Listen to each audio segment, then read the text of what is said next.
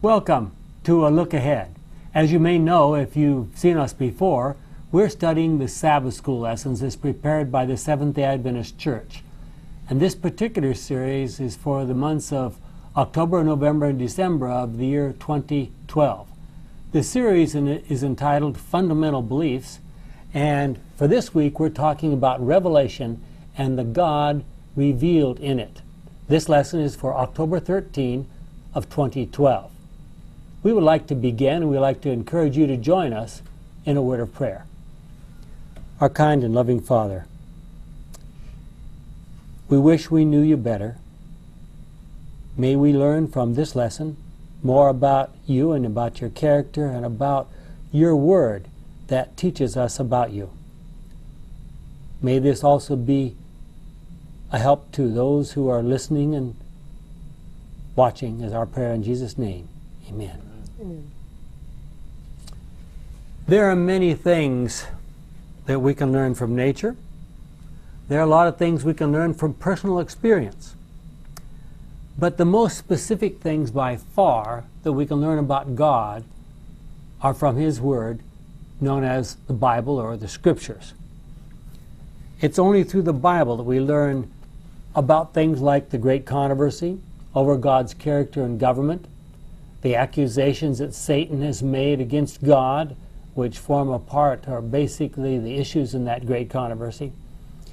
Seventh-day Adventists can also look to the inspiration of Ellen White and the many details she has given us about this great controversy.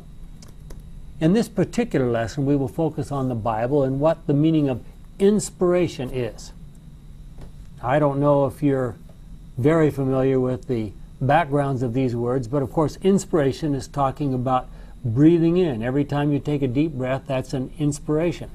But in this case, the word inspiration speaks specifically about words, thoughts, ideas, mental pictures that are prepared for us and brought to us through Scriptures, and those ideas, we presume, we believe, come from God. Now, there's a couple of verses that we often turn to when we talk about inspiration. Let's take a quick look at those first of all. Look at 2 Peter 1, 19 through 21. And if you give me just a moment, I will enlarge my print here so it's easier for you to read. So we are even more confident of the message proclaimed by the prophets. You will do well to pay attention to it, because it is like a lamp shining in a dark place until the day dawns and the light of the morning star shines in your hearts. And those of you who are somewhat familiar with the Bible know that that word morning star is actually a translation of Latin, or not a translation from the Latin, but could be translated into Latin as Lucifer. And you remember there was once an angel in heaven by the name of Lucifer, and this morning star is sometimes also translated day star, and it's used as a word, a term, a name that refers to Christ Himself. Above all else, however, remember that no one can explain by himself or herself a prophecy in the Scriptures. In other words, God did not intend for us to each one to form our own little church and have our own set of beliefs and choose to interpret the Scriptures however we want. For no prophetic message, I'm reading on, Eve ever came just from human will, but people were under the control of the Holy Spirit as they spoke the message that came from God. And one other passage that's very familiar, 2 Timothy chapter 3, starting with verse 16. 2 Timothy chapter 3, starting with verse 16. My Good News Bible says, all Scripture is inspired by God and is useful for teaching the truth, rebuking error, correcting faults, and giving instruction for right living, so that the person who serves God may be fully qualified and equipped to do every kind of good deed. Now, some of you will recognize that there's a bit of a problem with that last verse. And it depends on which version you read from. And if you look in the footnote of the Good News Bible, it says every scripture inspired by God is also useful. Yes. So that, which in actual fact is most likely what Paul intended to say. Now, why do we say that? And people can say, oh, no, you're ruining one of our favorite verses for the inspiration of Scripture. No, we're not. Because when Paul was writing to Timothy, and remember 2 Timothy was written as Paul's last book, he's in his final days in the Mamertine prison in Rome waiting to be beheaded by Nero and his cohorts. But when Paul wrote to Timothy, he knew that Timothy didn't have a nice bound version of the King James Bible that we might think of when someone says Scripture in our day. Timothy had a pile of scrolls, if he had any at all, and he would have to choose, do I want this one or that one or this one or that one? And many of those scrolls that were available, even in Timothy's day, were not inspired. At least we would say they were not inspired today. Things that came to be known later as the New Testament Apocrypha or the Old Testament Apocrypha or even the Old Testament Pseudepigrapha. I have 2 big volumes, thick volumes like that at home, Old Testament Pseudepigrapha. What does that mean? Pseudepigrapha. Pseudepigrapha. That's some kind of a false Are these? pig or something? What's a pseudepigrapha? Pseudepigraph means a false written upon. And literally, it means a letter or a book that is written claiming to have been written by someone else who could not possibly have written that letter. So it's someone who is forging someone else's name to their material. So that's, when you say you've got 2 big books, you mean you've got 2 big books filled with all kinds of fake documents. Yes. Yeah. Falsely entitled, would that be Falsely entitled is a way of really sort of a brief translation of that pseudepigrapha. Now, Go ahead. could they be really written by the person they're saying they're written No. by, but not included in the Bible? No. Oh. For the reason, let me give you the classic example of that. There are 4 books, and some of them quite widely read in Timothy's day, claiming to have been written by Enoch. I mean, if they were written by Enoch, they would have been, and by the way, these are written in, I believe, Greek now, not even in Hebrew or Aramaic. And you're saying they survived from the days of Enoch through the flood, back before the flood? I mean, Before obviously. they had Greek. What? Before Greek was a language. Before Greek was a language, exactly. They were translations. Yeah. Well, anyway, this gives you just an example. So while we don't have time or space to discuss exactly in detail how inspiration works, we should note that at some places in Scripture, God, working through the Holy Spirit, has passed a message down through angels often to inspire prophets and apostles. And when those prophets and apostles receive those messages, often in the form of visual representations or something of that nature, then that prophet or apostle has to try to struggle to put down what he saw or heard in human language. Then now, and historically what has happened, those books have been recognized as being inspired by God. People have made multiple hand copies of those documents. Later, much later in cases of the Old Testament books particularly, those things were then translated into other languages and finally into modern languages that we can read. And ultimately we would say that if the original idea that God had in mind filtered down through all those steps and gets to us, and that idea that we come up with when we read it in our minds is something close to what God intended originally, then inspiration has happened. Inspiration is not in a book. Inspiration is in here. And it doesn't mean that I'm inspired and I can sort of say what I want. It means that when God's idea gets finally to my head, and if I have comprehended it somewhat correctly, then that is inspiration. Now, what do we do about the fact that I suggested that it should have said every scripture inspired of God is profitable? As we mentioned, there weren't books in Timothy's day. No nicely bound things with leather covers and that kind of stuff. So what did Timothy have? Like we said, a pile of scrolls. And probably the longest scroll that you could have. Well, the best example we have available for us to look at today is probably the Isaiah scroll, which is part of the Dead Sea Scrolls. And it's long. I don't know exactly. It's more than 30 feet, I'm sure. I should have looked up maybe the exact length of it, but it's lengthy. Most scrolls were much shorter than that.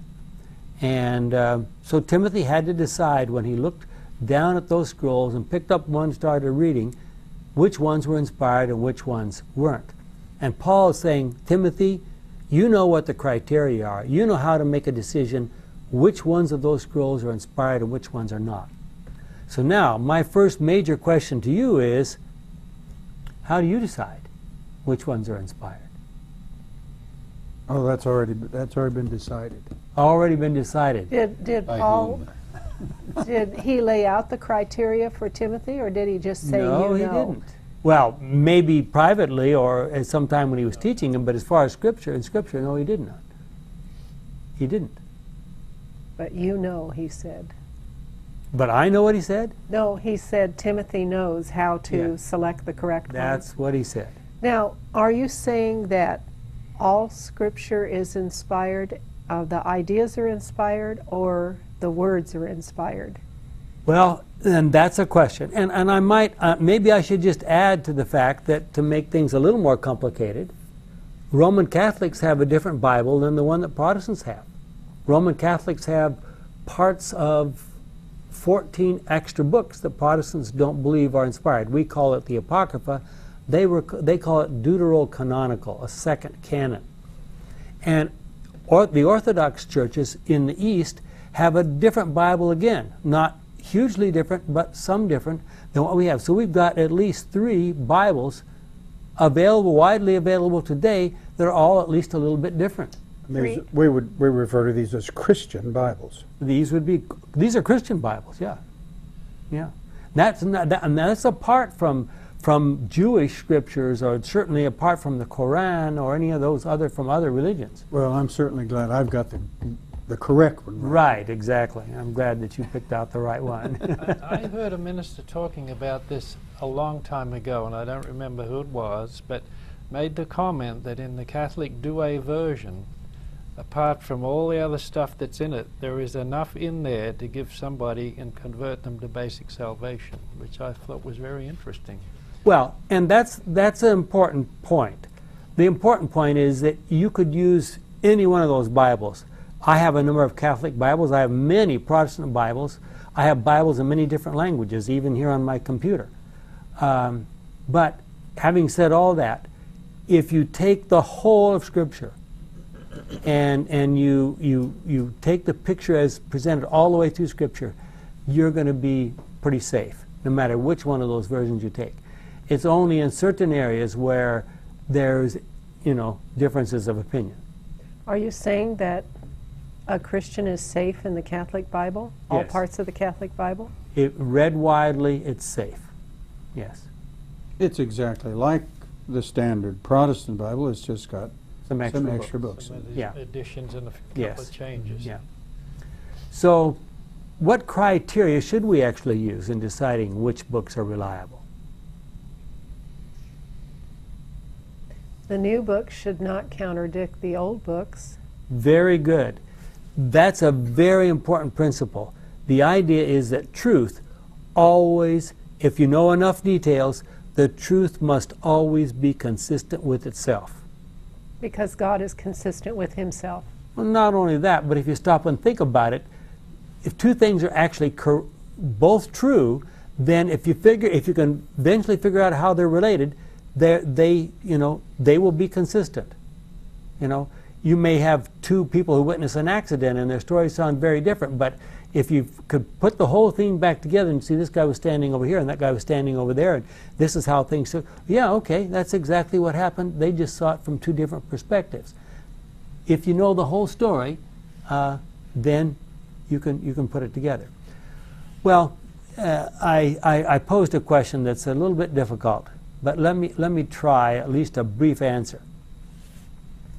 What has happened with our Christian Bible is that down through the ages, churches and individuals and scholars and so forth have looked at all of these books that have been available. And gradually what's happened is that churches have said, we find this collection of books to be reliable, helpful, non-contradictory, and so we like this set. And eventually churches have said, yeah, we think this is the right set. But that didn't happen until a long time after people had generally chosen and said, yes, these are the right ones.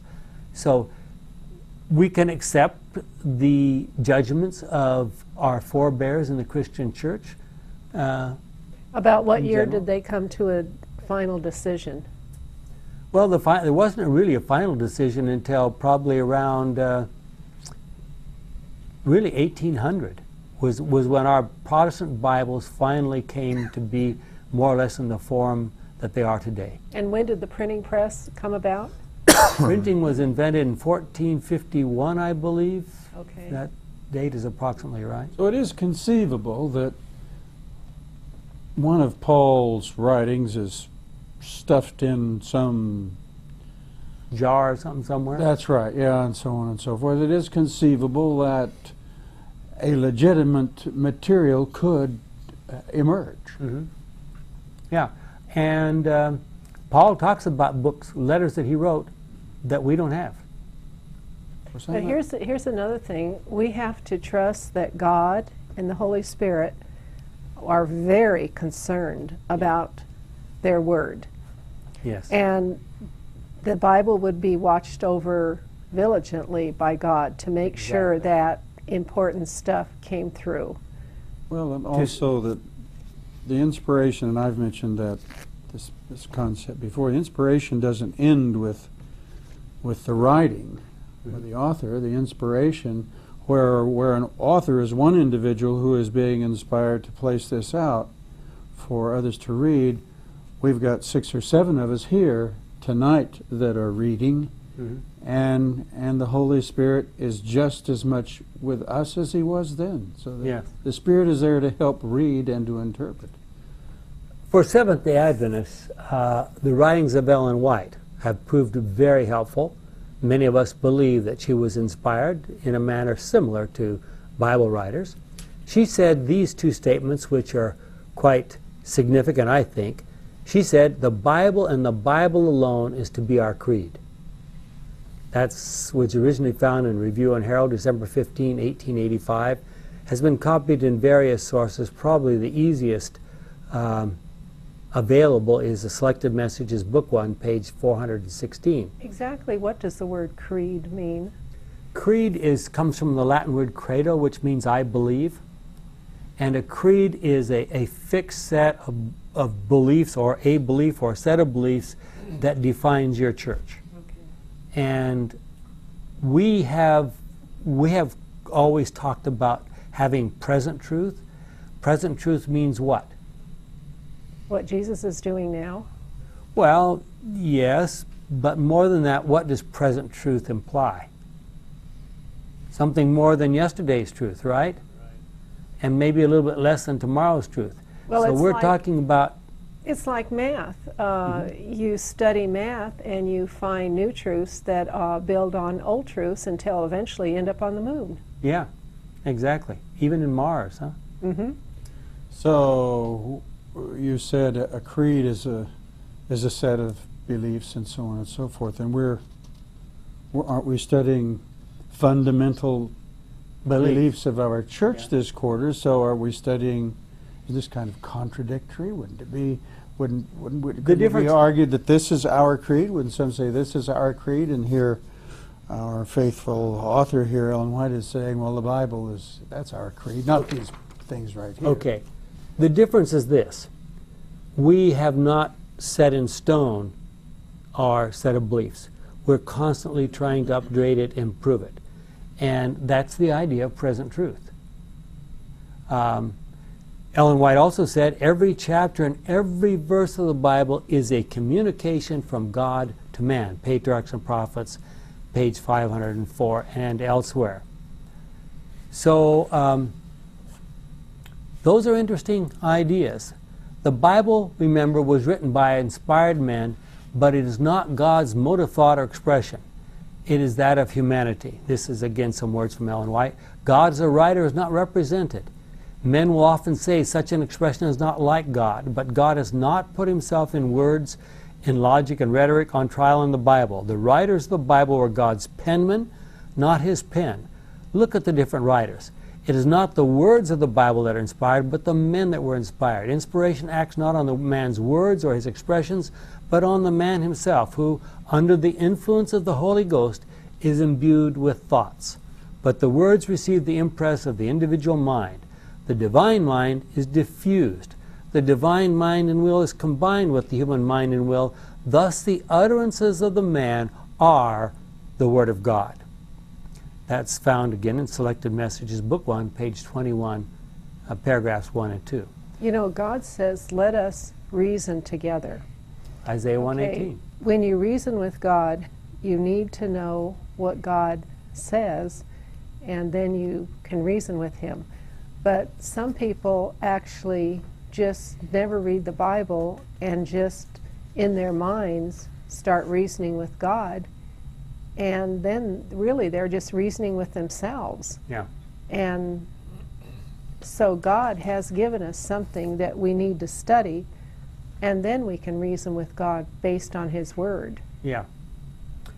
Well, one of the challenges of inspiration is what happens if there seem to be contradictions? Is it possible for inspired writers to apparently at least contradict each other? Well, let's take some examples. Look at Matthew 27:37.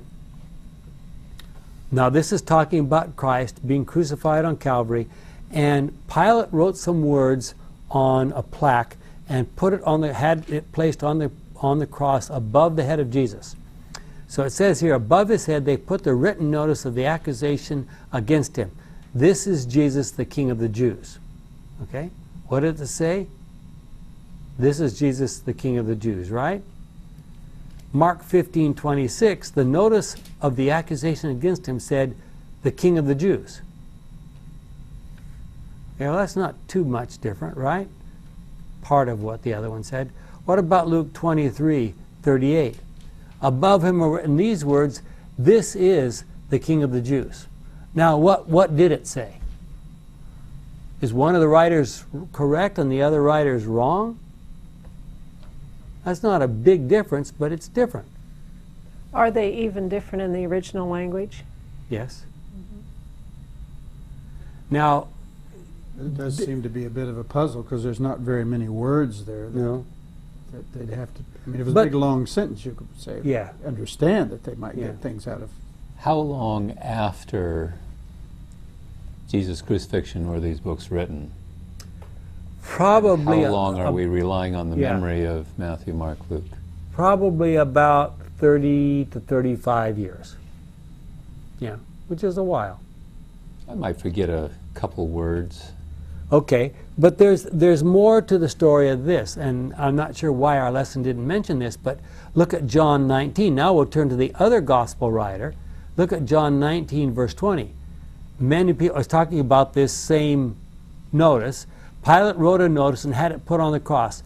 Jesus of Nazareth, the King of the Jews, is what he wrote. Many people read it because the place where Jesus was crucified was not far from the city. The notice was written in Hebrew, Latin, and Greek. Now, who is writing this? Well, it says Pilate is the one who arranged. I mean, who wrote this? Was this? This is the Gospel of John. John. Okay, John. John was there, right? Yes. Okay, who wrote the other three that we read? Matthew, Mark, and Luke. Okay. Luke was the Greek. Matthew was not there. Matthew, we are not aware that Matthew ever saw it. Was Mark there? No. We are not aware that he might have. We're just not aware that he ever saw it. And Luke was not there. Luke was definitely not there. He was a Greek physician. But John was there. John was there. So that would lead me to believe that John is saying that there were three languages. Okay, those of you who know more than one language, we now have a message in 3 languages. How is it? What are the chances that each of those languages says exactly the same thing? See, what languages did the other 3 speak? If you've ever studied a foreign language, and had to do some translating, things don't come out exactly That's right. the same. So I think that if we read John along with Matthew, Mark, and Luke, the problem would be resolved. Let's look at some other examples. But the critical thing is the message is the same. Yes, the message is the same. Yeah. Now here's something that's a little more complicated. Look at 1 Kings 6, verse 1. This is a verse that most of us probably have not paid any attention to, but it's a very important verse for conservative Christians. It says this: 480 years after the people of Israel left Egypt, during the 4th year of Solomon's reign over Israel, in the 2nd month, the month of Ziv, Solomon began work on the temple. Now, does that sound pretty specific? Yes. It gives exact year, the exact month, details, right? Well, when did the people leave Israel? Leave Egypt? Yeah, they left at one time. Okay. Yeah, they left Okay. all together at the same Over the time. Red Sea. They left Egypt Okay. on Passover, the first Passover. Okay. So now, are we going to believe these words or not? Who wrote this? Well, we don't know for sure, but here's the challenge. If you look at archaeologically and you study Palestine, you discover that according to archaeological methods, whether they're reliable or not, maybe we don't have all the data, but the stuff that's been dug up so far, it looks like a bunch of people moved into Palestine and built new houses, started new communities around the year 1200 BC. Well, Solomon's temple was built somewhere around the beginning was around 960 BC. We can date that pretty well. Well, if you count back 480 years, you're back to 1440 or 1450 BC. Now we got a problem. Do we believe what seems to be the evidence from archaeology, or do we believe this verse from the Bible? Now, not being math challenged, so Solomon's temple is completed before. Well, not completed. It was started It around was started 960. before these new homes were made, right? No. It was afterwards. That was sometime Oh, okay. later. So the new homes came about, and then Solomon's temple was started. Right. But the implication is that the new homes were built when the Israelites moved from Egypt to Canaan. Yeah, that's the idea. That's the assumption that people make, but it's a couple hundred years different than this. But stop and think about it. There were plenty of people in Canaan before the Israelites got there. What happened to those homes? And why would the children of Israel moving in be the only ones who might have built new homes? Now there's a new type of home, and how do they date those things? They date them using pottery and language and the way things are written, although there's very few language samples from that time period.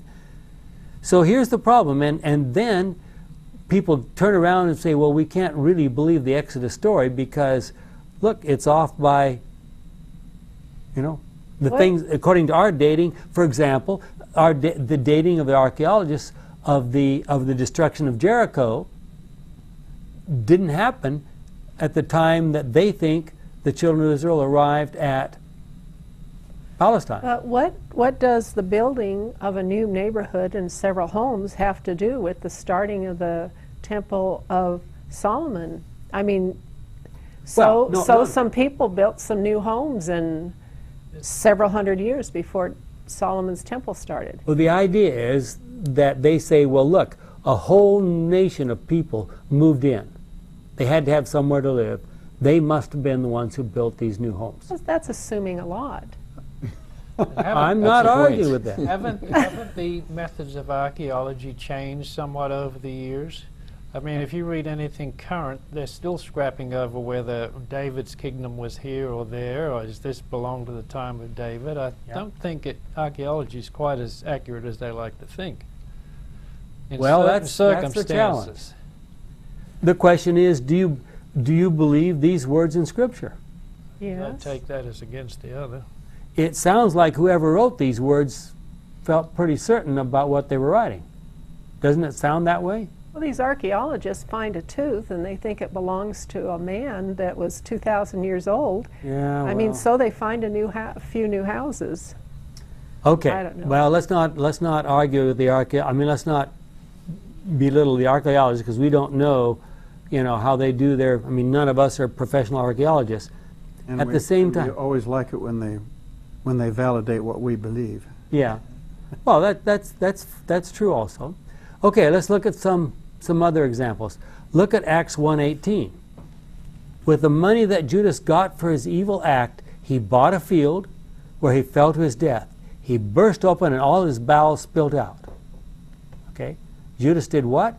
Bought a field? He took the money that he got for betraying Jesus. He bought a field. He fell to his death. He burst open, etc. Okay? What is Matthew 27:5? Another story where he threw the money at the priest's Yeah. feet, or Yes. Yeah. is that what we're getting ready to read here? Well, I mean, how do we put look at Matthew 27:5.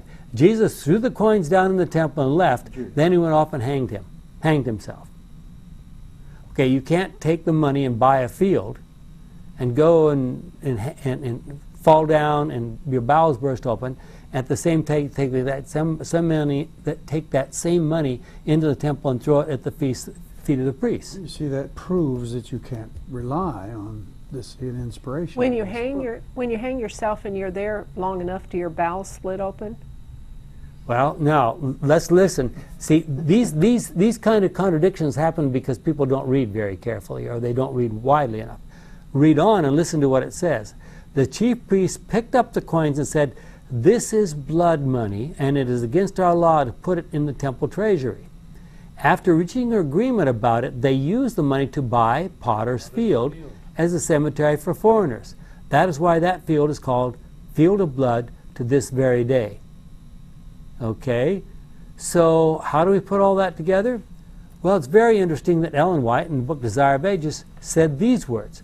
Later that same day, on the road from Pilate's Hall to Calvary, there came, and this is talking about the crowd following Jesus on his way to Calvary, there came an interruption to the shouts and jeers of the wicked throng who were leading Jesus to the place of crucifixion.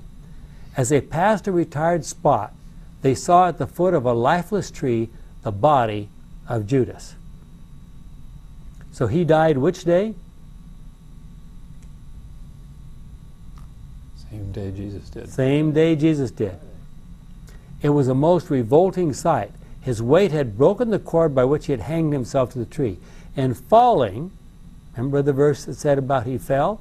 His body had been horribly mangled, and dogs were now devouring it. What would they tear open first? Belly. His belly. His remains were immediately buried out of sight. But there was less mockery among the throng, and many a pale face revealed the thoughts within. Retribution seemed already visiting those who were guilty of the blood of Jesus. So that sounds like a good way to put the stories together, right? If you read the whole context. Okay, let's try some more. Virtually all apparently contradictory or problem texts in Scripture can be explained either through a careful look at the original languages or a comparison with other biblical passages. Ellen White often proves to be very helpful as well, as we have just seen. While many apparently challenging ideas from Scripture can thus be worked out, there are some things which we as human beings will never be able to fully understand. Let's take a look at a couple of verses. Genesis 1:26. Then God said, "And now we will make human beings. They will be like us and resemble us. They will have power over the fish, the birds, and all animals, domestic and wild, large and small." Okay? So what's going to happen? God made us to be like Himself, right? Deuteronomy 4:6-4 is an interesting verse in that respect. Israel, remember this. This is the famous Shema, because the word Shema means listen in Hebrew. The Lord and the Lord alone is our God. But if you read the footnote, you learn something interesting. And here are the possibilities. The Lord and the Lord alone is our God. That's one possibility. Or it could be translated, the Lord our God is the only God, or even the Lord our God is one. So this gives you an idea how things can be translated in different ways. All three meanings are probably intended. The person, when Moses wrote this or spoke it, he probably intended for all those things to be understood. Well, many texts in both the Old Testament and the New Testament refer to a Trinity or a triune God. Christians believe that while God is one, they consist of Father, Son, and Holy Spirit. Remember, let us make man in our image, but God is one. We may not be able to explain this in human terms, but someday God will be able to explain it to us as far as we are able to comprehend it. The fact that there are some things about God we cannot fully understand means simply that He is God and we are created beings. If we could understand everything about God, He wouldn't be any better off than we. He wouldn't be any more powerful or any better, any higher than we are. So why is it important for us to believe in a Trinity? Because God says we, and He mentions Father, Son, and Holy Spirit. Okay, why is that important? Well, it's something God wants us to know about Him. Presumably it's true. Mm-hmm. So how are we supposed to understand it? Are all three of those members fully God? That's what it says. Was Jesus, when He came to this earth as a human being, fully God and fully man? Yes. We believe that. Sometimes people think too much. I mean, what's the matter with just believing and you'll see when you get there? Well, the truth is that there's a lot of questions that we could ask that are probably unanswerable at this point in time. Adventists, being scientists, do ask a lot of them. What is the purpose of asking such questions? Well, it challenges us to study more carefully, and that's probably a good thing. In any case, we must recognize that the Bible does not go to any length to try to explain the nature of God or even His existence. And read Steps to Christ, page 105. God expects us simply to read, to ask questions, to answer those questions as far as humanly possible, and on that basis to come to understand Him and trust Him. Now, one of the ways that we as a group and others that have associated with us have tried to do that is by reading the Bible all the way through, looking at every book and every chapter and every story with the one major question, what does this say to us about God? And if you look at our website, it's entitled, or it's named Theox, theox.org. You'll be able to see there a number of study guides that are there for almost every book of the Bible. We're still working on the last few that will show you how we take this approach. I must say that's a different approach than other churches, and it teaches you so much when you start reading and you say, what does this tell me about God? Mm-hmm. Really. By the way, on the same website, there is a 25-week series on how the Bible came to us that goes over in depth the history of the Bible. Yeah. And it's available under resources and then featured topics and how the Bible came to us, audios and handouts. Thank you. And how Satan tried to prevent it. Yeah. Yeah. Mm-hmm. Well, what does God intend for us to do with the Bible? Look at Hebrews 11:6. No one can please God without faith. For whoever comes to God must have faith that God exists. He must believe, he must trust that God exists, and rewards those who seek Him. Okay? So we need faith. Where does faith come from? Hearing the Word of God. Sometimes reading the Bible, because there's a lot of stories in there that take a lot of faith. Okay, take a lot of faith or give a lot of faith? Both. Well, I don't know, when you read the story at the beginning about this talking snake that tricks this guy that's made of mud into eating some magical apple, that the results are measles, mumps, and all the evil things on the planet, and even squirrels and rabbits get sick and die because of this. That takes a lot of faith to believe a story like that. Okay. Well, the Bible tells us where faith is supposed to come from. It says in Romans 10:17, so then faith comes from hearing the message, and without going into a lot of detail, in biblical times, not many people could read. So when a book would come to a local church, someone would be asked to sit up in front, or possibly even stand up in front, and open the scroll and read it through, usually probably from beginning to end, without stopping. So most Christians would learn about God by listening. So faith comes from hearing the message, and the message comes through preaching Christ, or some document says the preaching about God. So the Bible was intended primarily to teach us about God. That's its main purpose. It makes a lot of very significant and very important statements about God. We sometimes call them heuristic statements. Look, for example, at Malachi 3, verse 6. I am the Lord, and I do not change. And so you, the descendants of Jacob, are not yet completely lost. I'm God, I do not change. You used a pretty fancy term there, heuristic. I'm not sure very many people understand what that word means. Maybe even me. Can you define? Yeah, heuristic. Is that some ancient Bible theologian, or was there some guy named Hewer? Or no. Let me just give you a very simplistic explanation of the word heuristic. Heuristic is a word that implies that it has a lot of implications, a lot of meanings. It's important for study. It can be expanded, and it encourages people to dig in and learn more. Okay?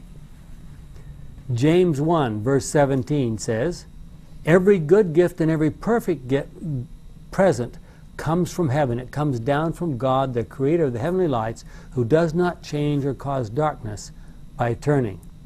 He doesn't change, right? Well, what about 1 John 4, 8? Whoever does not love does not know God, for God is love. And if you look down at verse 16 in the same chapter, he says basically the same thing. And we ourselves know and believe that love, the love which God has for us. God is love, and those who live in love live in union with God, and God lives in union with them. Those statements have incredible implications. So these are claims about God, yes, and the like. Where do we get the evidence to support that? Well, let me read one more and then let's talk about, because that's the really important issue. But can you, O God, really live on earth among men and women? Not even all heaven is large enough to hold you. So how can this temple that I have built, this is Solomon in his prayer dedicating the temple, how can this temple that I have built be large enough? So don't we believe God is omnipresent, everywhere present? That's a belief that's common to many Christian groups. Everywhere present at all times. Apparently. Yeah. Wouldn't it be a mistake to just read these verses and say, yeah, okay, fine, thanks, bye? The rest of Scripture gives us the evidence upon which to base that trust and faith. Do we see evidence in the rest of Scripture that these things are true? That's the question. So these are hypotheses or statements that need support, and the rest of Scripture gives that support? Well, they don't give the statement first and then give the support. The Bible gives us support first, and then it draws this conclusion. Remember, these verses occur way at the end, most of them. Okay? Well, God is love is hard for a lot of people to put together, the Old Testament and the New Testament, that God is love throughout the whole Bible. Mm-hmm. I mean, when he's shouting on the top of Mount Sinai and shaking the whole mountain as a big black cloud and lightning is shooting And out. when he's splitting the earth and having people who Drop into disobeyed drop into it, and when he sends a flood to purge the earth of evil, except for Noah and his family. Yeah. It's a little hard to see a loving God in the Old Testament for many people. I know we've studied, and you know, it is consistent, but it's hard for people. Mm-hmm. Fair enough. Well, while the great controversy involves the entire universe before whom Satan made his accusations against God, his character, and the way he runs his government, nevertheless, as human beings, we primarily get to know God through his interactions with us, at least as a human race, us individually or other human beings. However much is God involved in human history? You just mentioned he sent a flood. What else did he do? He helped the children of Israel get out of Egypt, didn't he? Destroyed Sodom and Gomorrah. He destroyed Sodom and Gomorrah. What else could we say? He put Jonah in a fish and then took him out of the fish. And John 3:16 says, "For God loved the world so much that he gave his Son, so that everyone who believes in him may not die but have eternal life." Is that the same God that was apparently shouting on the top of Mount Sinai? And then there's 1 Thessalonians 4:17. "Then we who are living at that time will be gathered up along with them in the clouds to meet the Lord in the air, and so we will always be with the Lord." Well, sometimes are you the same parent who is speaking sharply to your kid or punishing him, yet maybe weeping and helping the kid when he's sick? Is that the same? Is that a loving parent? Same idea. Mm-hmm. Well, we know, how much history do we know about human beings? Or even let's take the idea of sin. What's the earliest thing in Scripture that talks about sin? Well, the Bible tells about sin starting in heaven. Yeah. So Where would we read about that? Do you know? Revelation 12. Revelation 12. speaks about that. Yeah, Revelation 12 talks about the rebellion which started right there in heaven when Lucifer, one of the chief angels, began to make accusations and things against God. Actually, there are other references, but that's quite specific in Revelation. It's unusual. It seems unusual that they'd wait clear to the very last book of the Old Testament to kind of, really be so explicit about that. All that started. That was before Adam and Eve. Do you know how long before Adam and Eve that was? We don't know that. What we do know is that it must have happened before Adam and Eve because Satan was cast down to this earth.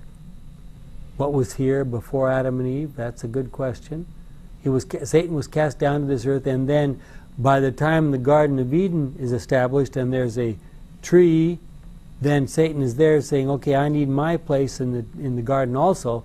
So we're pretty confident that Revelation 12 happened before Genesis 1. And then Satan is disguising himself as a serpent, or he chose a serpent to be.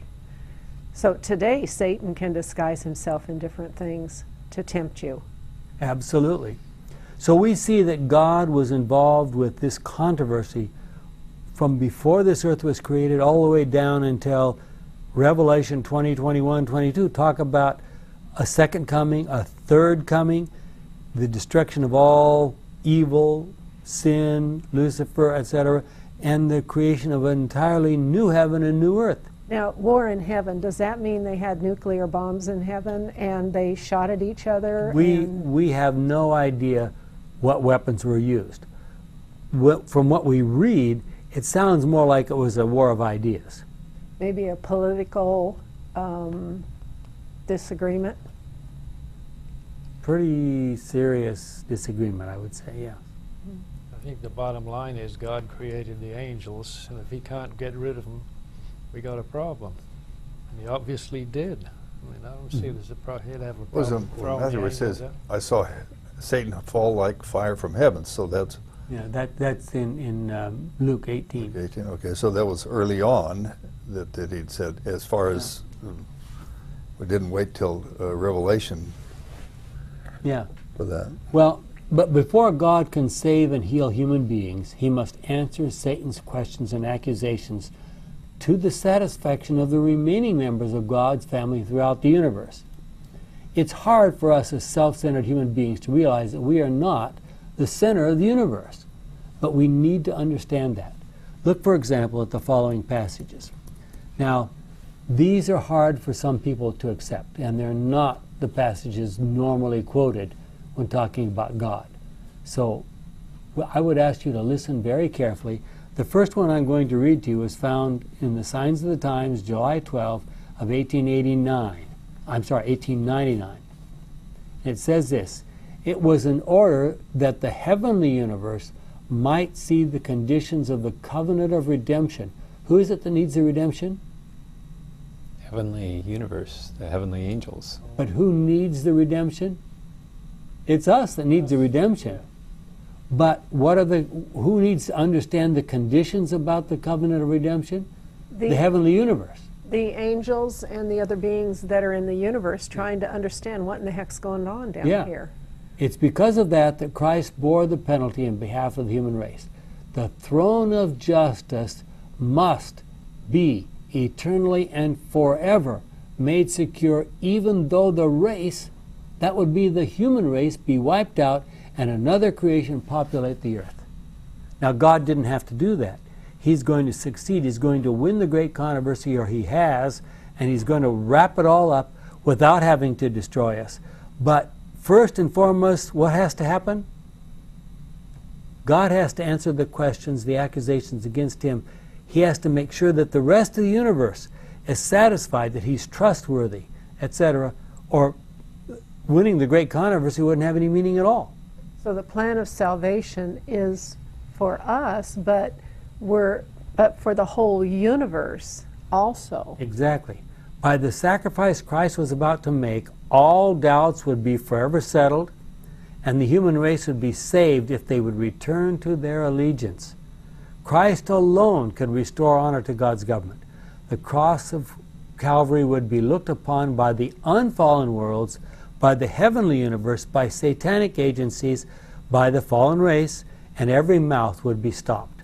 In other words, any accusations against God will be answered by what? By the life and death of Jesus Christ, if it's understood correctly. Who is able to describe the last scenes of Christ's life on earth?